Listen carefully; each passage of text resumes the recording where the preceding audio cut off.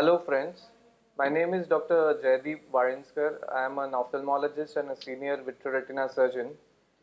I practice at Adityajot Eye Hospital, which is a unit of Dr. Agarwals Eye Hospital located in central Mumbai at Vadala West, opposite SIWS College. Today I'll be discussing with you about a condition which affects the eye called high myopia. Now, what is high myopia?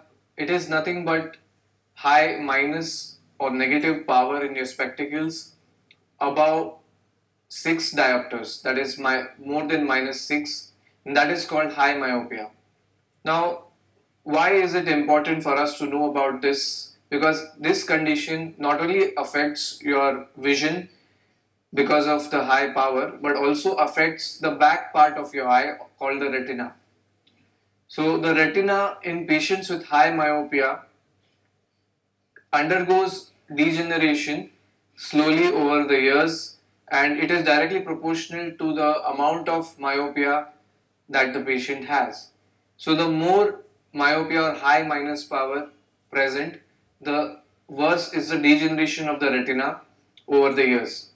So we need to be aware about this condition which affects people with high minus power in their spectacles, and these people are prone to getting multiple retinal disorders as they age.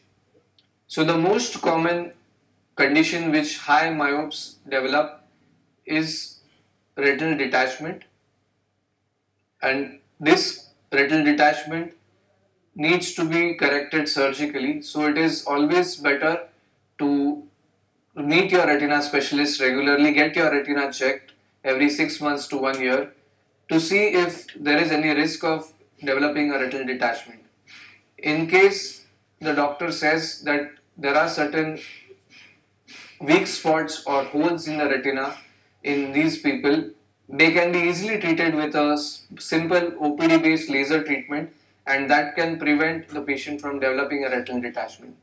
The second most common condition people with high myopia develop is macular degeneration. Now, macula is the central 3 millimeters to 5 millimeters area of the retina, which is the most important for vision. With age, people with high minus power or high myopia develop degeneration in this crucial area, which can potentially lead to decreasing vision and blindness in the later half of life.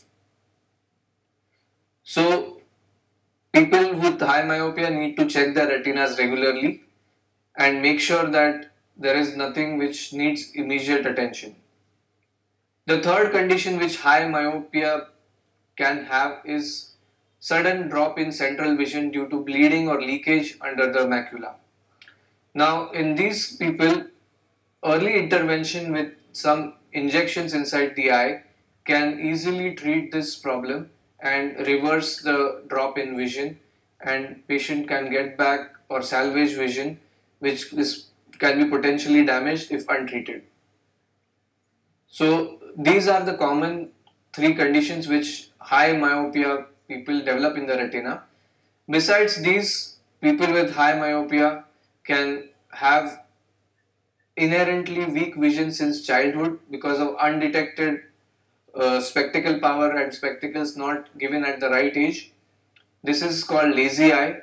So all children should be screened at school going age to look for myopia and refractive error, that is having glass powers.